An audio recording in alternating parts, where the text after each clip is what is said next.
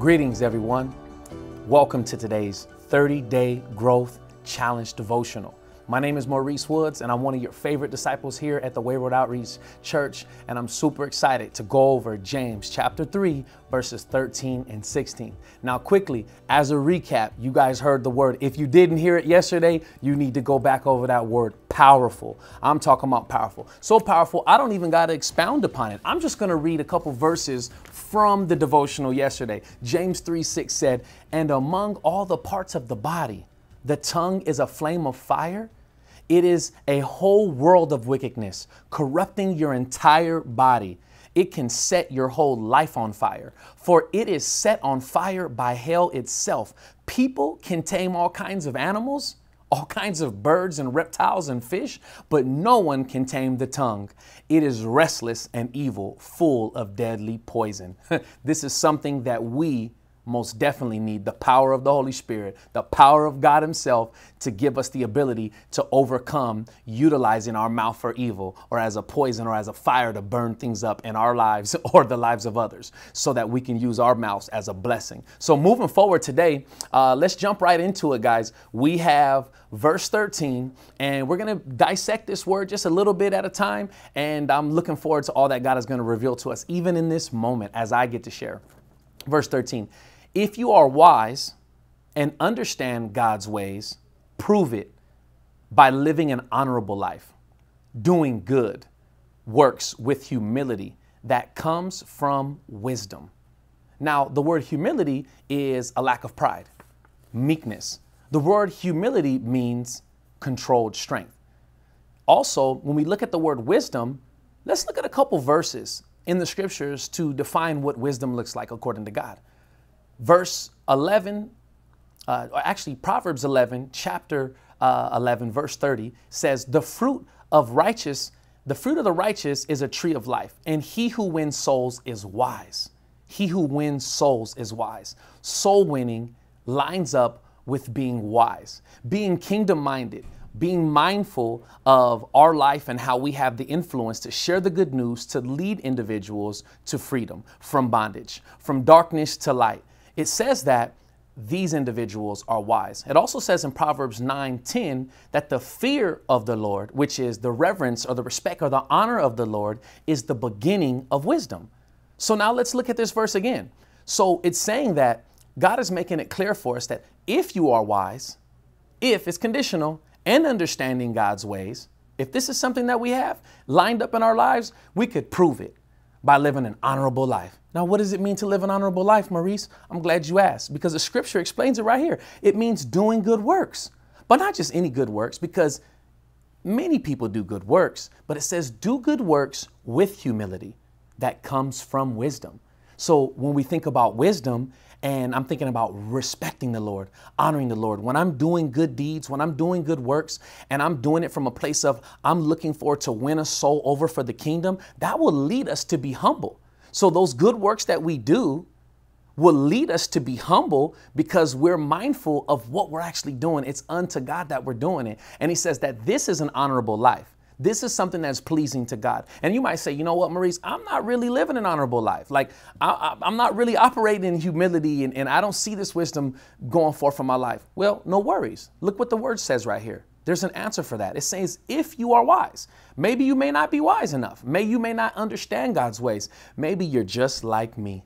My wisdom is not good enough. My understanding is not good enough. So I see here in this scripture, not only a course of instruction to direct me in the right way, but also reminding me that, hey, this is the reason why you're not living an honorable life. All those years in prison, all those years in bondage, breaking relationships, just not really being accountable or being an asset to my family or my community.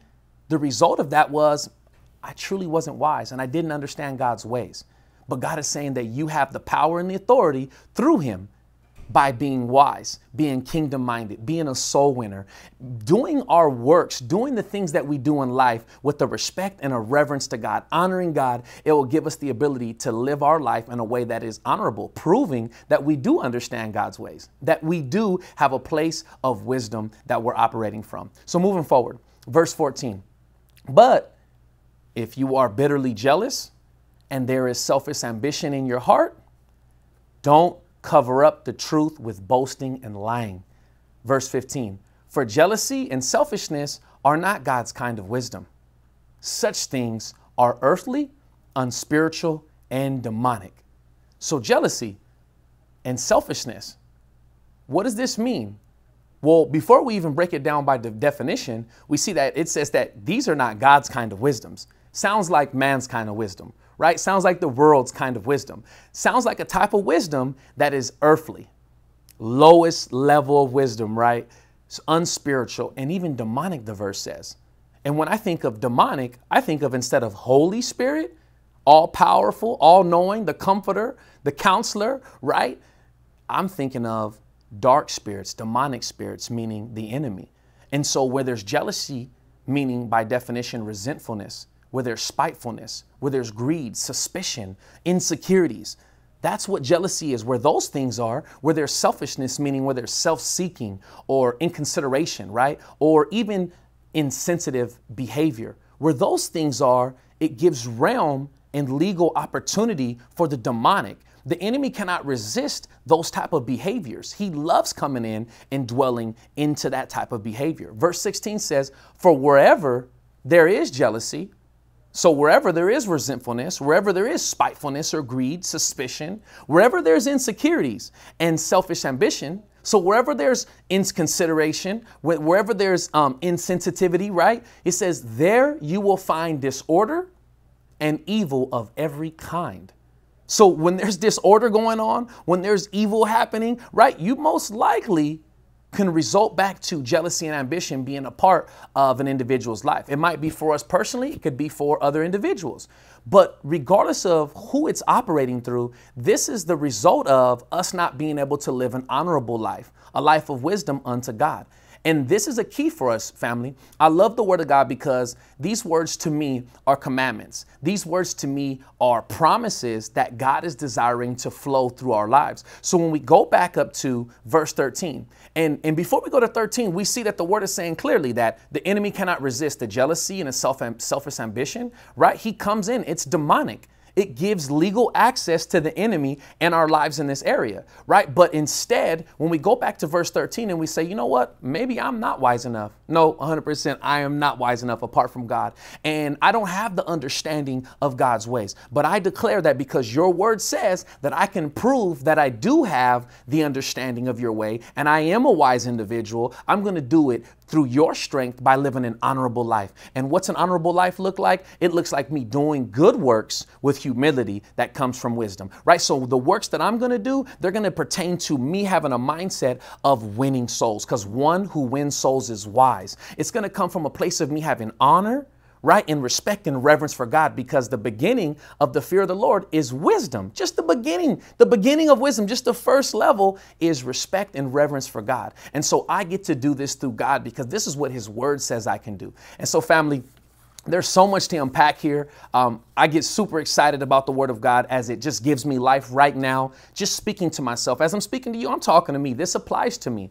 And I'm super grateful for this time. James chapter 3, verse 13 to 16. I hope you enjoyed this time with me today, you guys. And as you can see, this passage provides us with some incredible, important foundational truths about our faith. Truths that have not only transformed my life and helped me become the man of God that I am today, but truths that are helping me move forward in this very moment, because I still need God's instructions. I still need his direction to make the right decisions, to live an honorable life, a life of wisdom and understanding, a life of truth that is pleasurable and honorable for him.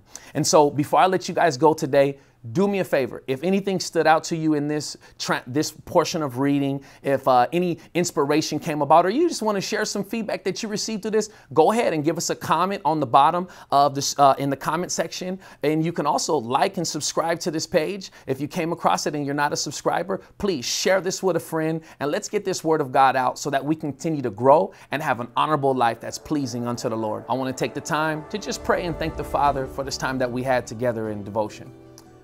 Father God, we come before you in the mighty name of Jesus. We thank you for this time to dig into your word. We thank you for clarity. We thank you for your word that gives us the ability to understand what it is you desire for us to operate in, how you desire for us to live our lives. But you also make it clear that this is exactly how you desire to live through us. Because it's not by our might or our power, but it's by your spirit, by your power that flows through us, that we get to live an honorable life, doing good works from a place of humility and wisdom, Father. We love you, and I declare and decree that your love and your goodness will continue to pour out into all of those under the sound of my voice who are witnessing, Father God, your word being spoken today. And may we all receive this in our hearts so that we can live an honorable life unto you, Father, in wisdom, and cancel out the works of jealousy, cancel out the works of the enemy and his selfishness, and give no permission to the demonic realm. Father, we give you glory for this power and this authority that we have in you, and we bless you, and we thank you for your word that we freely get to have here today. In Jesus' name. God bless you guys. Enjoy the rest of your week. And don't forget to tune in tomorrow for tomorrow's devotion. We're going to actually be going over James chapter 3, verse 17 and 18. So don't miss out. God bless.